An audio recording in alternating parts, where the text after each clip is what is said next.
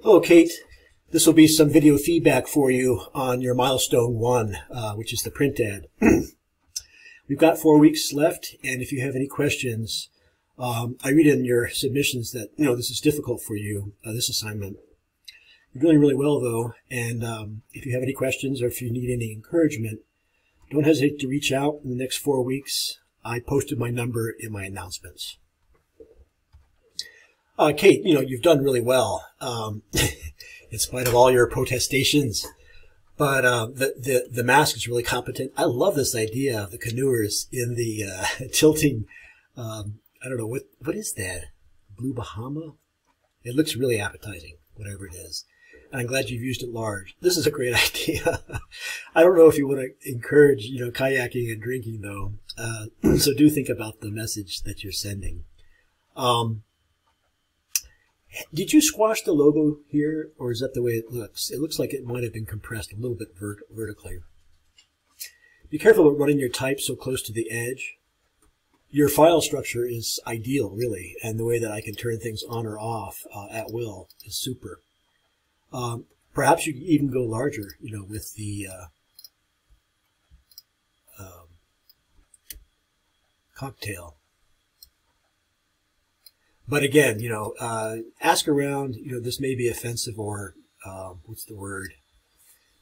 I'm not sure what I'm looking for.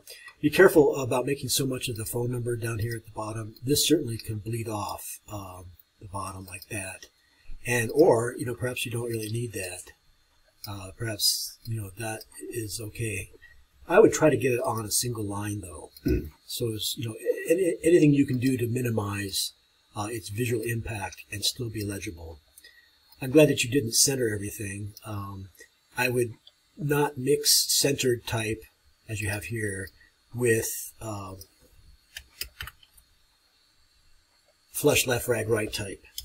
So, perhaps have everything flush right. Let's see what that looks like. That might be more effective. Is there something else you can do other than outline the type?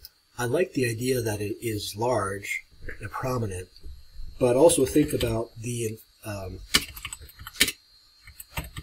formality of having all caps and letter spacing. Normally, I would say, letter space it, but with lowercase, you generally don't letter space that.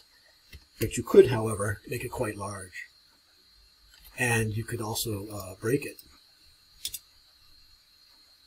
So, let's see what that looks like. All right, you get the idea. Now think about visual hierarchy. What do you want the viewer to see first, second, third? But this is really exemplary, and also, you've embedded your image, your mask, no less, and that's really good. Think about ways to refine this. The ellipse of the base looks a little distorted or ragged. But other than that, it's a really good job. And now that you've got the ingredients, try doing what I was doing, moving them around, enlarging them, omitting them. And in general, less is more. So, think of what you can do to create a striking, clean ad.